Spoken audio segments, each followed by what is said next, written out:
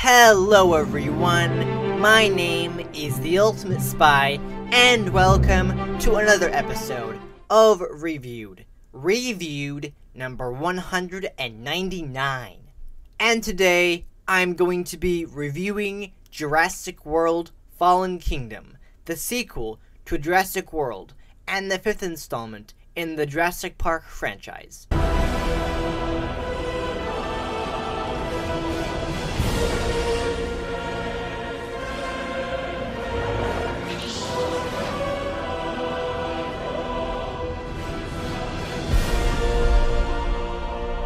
So, what did I think of Jurassic World Fallen Kingdom? Well, I honestly really enjoyed it. I feel like it wasn't nearly as good as the first one, but still really darn good. I know that a lot of critics complain about it, some of them saying it that the series had run its course, but I'm thinking to myself, like, seriously? Are you not a Jurassic Park or dinosaur fan that you think that the series should end? Like, oh my goodness. I disagree in so many ways. I definitely feel like that is just an opinion. Some people who see franchises go for a long time, they feel like eventually they should end. But this series has only been going for 5 films. That's nothing. I know that some films, they have significant gaps in between them, like the Pirates of the Caribbean series, which has also been going on for 5 films, but it's like, seriously. The Jurassic Park franchise is one of the biggest franchises in Hollywood, especially under Universal, because Universal is one of the biggest Hollywood studios in America. It's like, come on. This franchise is awesome. If you think this series should end, you're obviously not a fan of the series. You know, I do feel like each film is different, and this film was very different from the previous ones, for sure, like a lot. It definitely had a lot of vibes to it, for sure, like a lot of similarities between the first 2 films. But with this film, it opens very similarly to the original Jurassic Park film. Not exactly the same, but it definitely has a similar vibe going for it, where, you know, they're doing a thing, you know, with dinosaurs, and there's chasing going on, and death, and all that stuff. And obviously they're getting a piece of the Indominus Rex so they can make the new breed. But, like, in terms of timeline, it takes place about 3 years after the events of the first film. Jurassic World is now in a withered state. You know, it's falling apart because of what the Indominus Rex did. Although everyone knows that the idea behind Jurassic World in the first place was it's supposed to be a bigger, more expansive park built over the original park on the same island. And it's actually more like a theme park and resort than what it originally was. And in general, I just really enjoyed coming back to the park and seeing how it's changed and seeing what is left of it, essentially. So yeah, just like seeing the park, you know, in dismay. It's just like almost post-apocalyptic, almost kind of like what happened to this place kind of thing. So that was really interesting to see. And this sequel actually sees the return of Ian Malcolm from the first 2 films. Remember, he was in the original film, but also he did return for the Lost World film, even though that film was probably my least favorite Jurassic Park film, just because it's so long and so boring. Yeah, my opinion, just wasn't a huge fan of the second one. But, like, in general, it's just really, really cool to see him come back. I mean, obviously he's going to be in the third film, but, like, it's just so cool because, like, obviously it's an older version of the same character. He's got a beard and everything, but, like, it's cool. He appears at the beginning of the film talking about the dinosaurs and what he thinks should happen with the dinosaurs since the volcano is about to erupt. And that the idea of Jurassic World has become quite literally Jurassic World, because it's a world overrun by the Jurassic period of animals, because the dinosaurs aren't able to free roam and they're going to have to coexist, basically. That's kind of what's going to be the story of the third one. I don't know what's going to happen, but, like, that's kind of the concept, essentially. But it is just so cool to see him back. I just love it, and we're going to see him again much more than, like, an extended cameo. We got like more like we got 2 scenes that acted more like an extended cameo from him. But it's just so cool to see him. It's just like, it's so awesome. You know, great blast of nostalgia, because he's honestly the best part of the Jurassic Park franchise. He's the one character that is going to be appearing in more films than any other original character, because he was in the first 2 films and he's come back in the 6th film, so that means he's in 3 films. Unlike Sam Neill and Laura Dern, who only appeared in 2 films. So, yeah, it's awesome to see him again. And this sequel introduces us to Ben Lockwood, who's actually a former business partner of John Hammond. He's the one that partnered with Hammond to basically create engine that would basically created Jurassic Park. Essentially, that's the idea.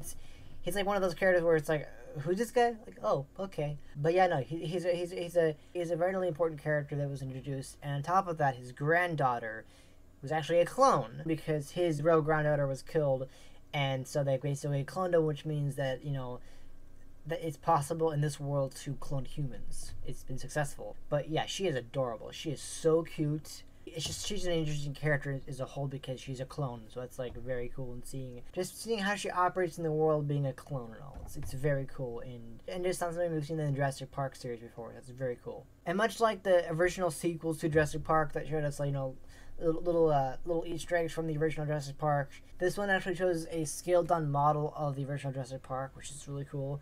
It's the scene where Ben and Maisie are talking, and actually Maisie talks about her mother, and apparently it's revealed that her mother visited Jurassic Park once. But like, who was her mother? That's the question. Like, it doesn't really make sense. Like, we only saw one adult female, so I'm kind of confused. Unless she's talking about Lex Murphy, maybe, but she wasn't British, so that doesn't make any sense. And Ellie Sattler wouldn't make sense either because she's American and she has a completely different last name. So I'm a little confused. I think the idea is that her mother is in that picture that Maisie sees, but like, I don't know. Like, maybe she just visited Jurassic Park after things happened or before the events of the first film. I don't know. I don't really understand. Maybe that's a continuity here. I don't know. It's like we don't even know her mother, so I'm a little confused. Although last names can kind of change with marital status, but at the same time, I just don't understand.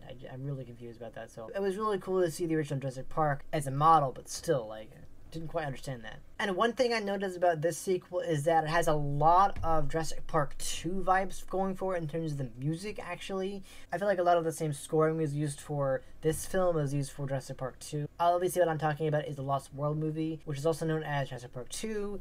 But I feel like a lot of the score, especially when they're at the park, is very similar to Jurassic Park 2. I don't know, maybe it's just me, but I feel like this is the same composer. I think so. I think they all have the same composer. I think. I might be wrong about that, but I'm pretty sure it is true. And on top of that, the idea of Fallen Kingdom is very similar to the second film because it also features an expedition. They're going on an expedition. They have like a team. And so it's similar, not exactly the same, but very similar. So I kind of like that. There's definitely a lot of the same vibes going for it for the second film, which I kind of like.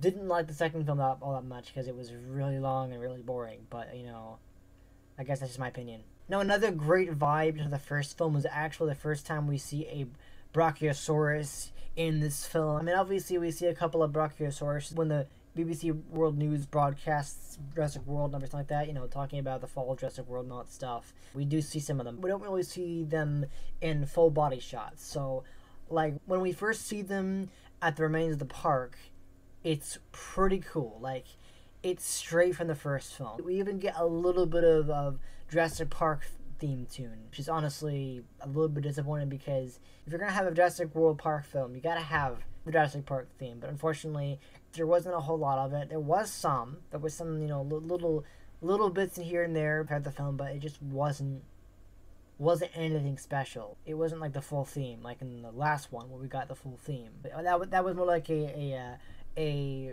reorchestrated version of the same thing. It's basically like a remaster, but like still, I was a bit disappointed. Like, oh, it was great. It was good to hear it, but it was like very, very subtle, and I'm like, oh, come on.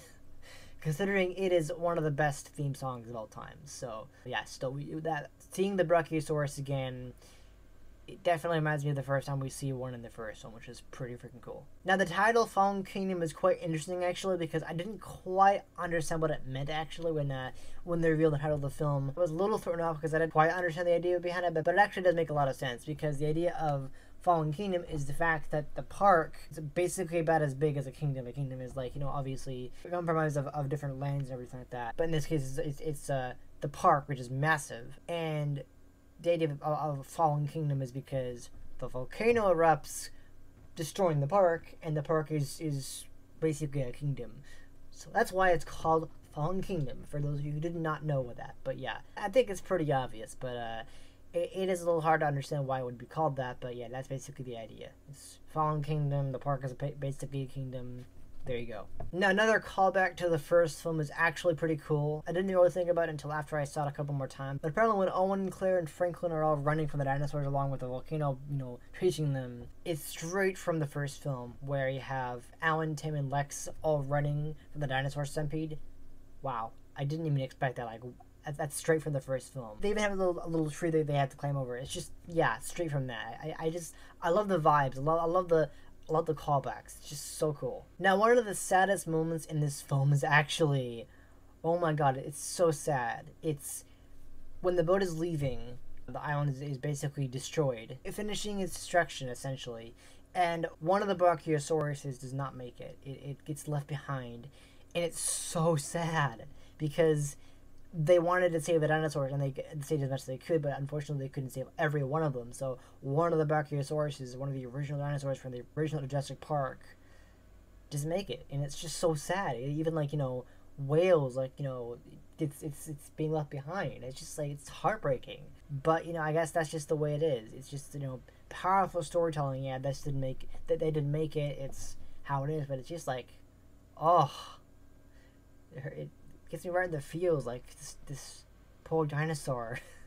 And this happens, and this is the effect. So it really, really sucks. Now, Toby Jones appears in this film as one of the sellers of the dinosaurs, and it's so weird hearing him talk like an American, because he's obviously very British. Pretty obvious. He was in Harry Potter as Dobby. He was in Doctor Who as the Dream Lord, and it's just so weird. I mean, he's been in multiple American films playing an American, but it is so weird hearing him talk like American. Kind of like, I think the name of the actor is Rafa Spell. He talks with an American accent as well, but apparently he's also British, so didn't know that. It's very strange. It's like, oh, he talks like an American. You couldn't even tell unless you looked it up. Yeah, that guy is also British, but yeah, it's just weird seeing Toby Jones talk with an American accent. Although, again, he has played roles like that before, but it's just like, it's so weird. I'm not used to it. And the second half of the film's story is all about the dinosaurs being sold. It kind of flows similarly to Lost World, or in this case, like, the dinosaurs are being sold, which is just crazy.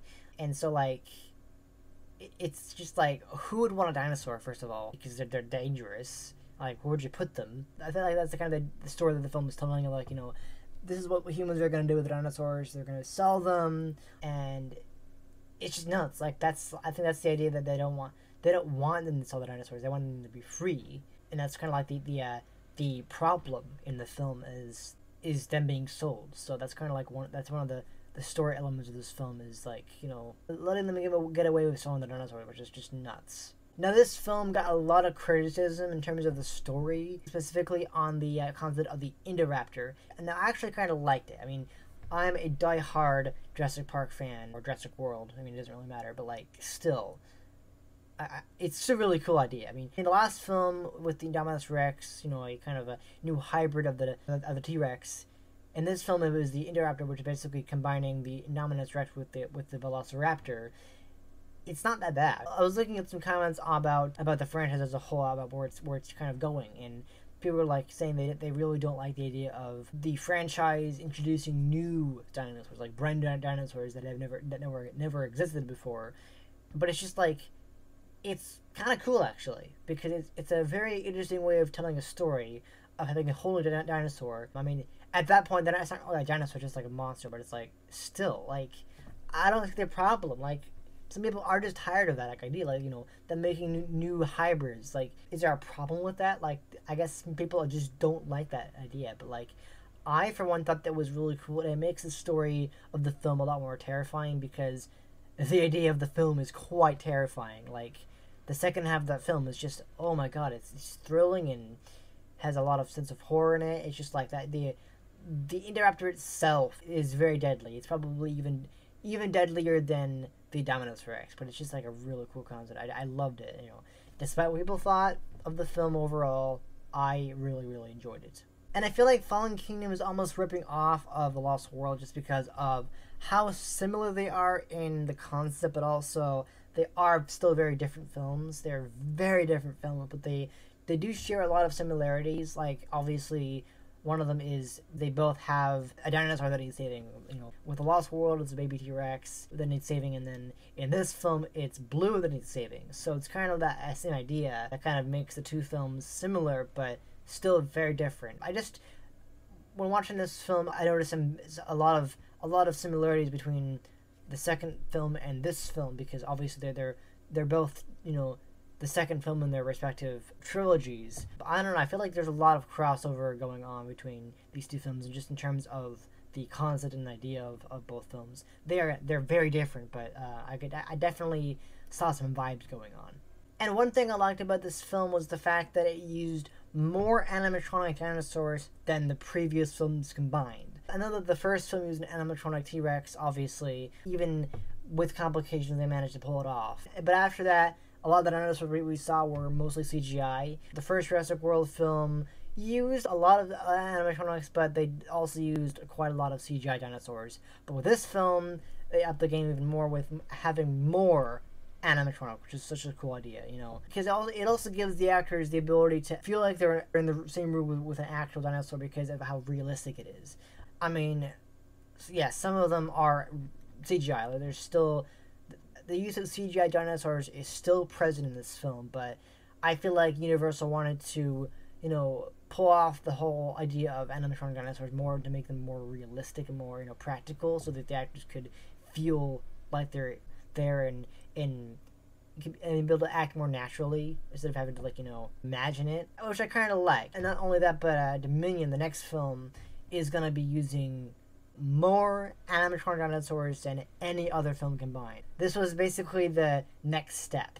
Jurassic World, they brought that concept back. This film, they used it more, but in the next film, they're gonna be using it more than anything else. They're gonna it'll be their top priority to use as much animatronics as they can, and if they have to, CGI. Because, yes, a lot of dinosaurs are going to require CGI. And I know that, the running scenes, CGI. But it makes me really happy that they're going to really rely on using practical effects and making the animatronics. Because with an animatronic, you can make a dinosaur look so real, and it allows the actor to have a better performance because they don't have to imagine it. So that's why I kind of liked how this film was really able to do that, especially with that T-Rex scene where Owen and Claire are extracting the T-Rex blood. That's an actual animatronic, not CGI. So I kind of like that. I like that it was very practical, so it was really cool. And it's actually revealed that Henry Wu, the geneticist from the first film and the fourth film, is responsible for creating the Indoraptor. I'm pretty sure he's also responsible for creating the Indominus Rex in the fourth film. I don't know. I feel like he's like a kind of antagonist. I mean, I'm pretty sure that award goes to Eli Mills, but I definitely feel like Henry Wu does provide a more of an antagonistic role just because of the kind of person he is and the fact that he created these dinosaurs that aren't really dinosaurs anymore, really. They're just kind of hybrids, but still, it's just yeah. But I like the fact that they brought it back again. He was one of the original Jurassic Park actors, so it's really cool. And another callback to the original Jurassic Park is actually in the short scene we see where the T-Rex is in the cage because they're all being transported to this facility thing. It's actually under the Lockwood estate, but they put a goat into the cage, and the T-Rex eats it, and it's like, where have we seen that before? Oh yeah, in the scene in the original Jurassic Park where one of the dinosaurs eats a goat in its enclosure. I don't know which one it was, but it was a dinosaur. I can't remember if it was a T-Rex or if it was a completely different one. I can't remember exactly, but yeah, it's a callback. And Eli does prove to be quite the main villain of the story just because of who he is and what he does. First off, he cuts off Ben Lockwood's life support, making his death not very natural. Like instead of dying of old age, he just gets cut off from life support. But that just proves that he is the main villain of this film. Also, he does have one of the more brutal deaths in this film. Kind of a callback to the second film again. So the first brutal death is actually Ken Wheatley, who's actually one of the guys who goes on the expedition to what's left of the park. And he pretty much does the most stupidest thing ever and gets inside the cage with the Indoraptor. It gets his arm snapped off and gets mauled to death. Though we don't actually see it because it's PG-13, but still, he does die. Very brutal because he's an idiot and he does not realize that's gonna kill him because Indoraptor is built for killing. It's gonna kill you. They eat humans. So that happens, and of course, Eli does get eaten in a very brutal way, kind of like the second film, where two T-Rexes, I'm pretty sure, share one body, essentially. That's kind of the death of that one guy. So it's very similar to how Eli dies, where it's not really that brutal. So we just kind of see him get bit, and then and then a leg pops out, and then that goes to the other T-Rex. So it's kind of like that. So yeah, he does die. He deserves it though, because he was the main villain of the story. He kind of betraying everyone. But yeah, that's kind of the idea. It's crazy. And then the final act of the film actually is very reminiscent of the original film, where in this case it's the Indoraptor who are stalking the group, whereas the original it was the Velociraptors who are stalking the group. It's very similar. Like, it does share like an Easter egg moment where it's like, oh yeah, that happened in the first one too, where they were kind of stalked and they had to like get away from it. It's very similar. Not exactly the same, but similar. And that basically transitions to how it sets up for the third film, which is going to be where the dinosaurs are going to have to, coexist with humans, essentially. That's kind of what the third film is going to be about. But yeah, that's pretty much all that I have to say about Jurassic World Fallen Kingdom. Overall, it was a very well done film. I really enjoyed it. I don't know what people were complaining about. It wasn't that bad. I had a really good time with it. Again, not a lot of people liked it. I heard a lot of people complaining about the story, just the concept behind it. How it's like, oh, this series should end. It's like, why? Why would you think that? It should never end. As far as I'm concerned, they're making more after this. They're gonna finish the current story out with the final film, and then they're gonna keep making more. Probably either a live action show or just a whole other trilogy of films.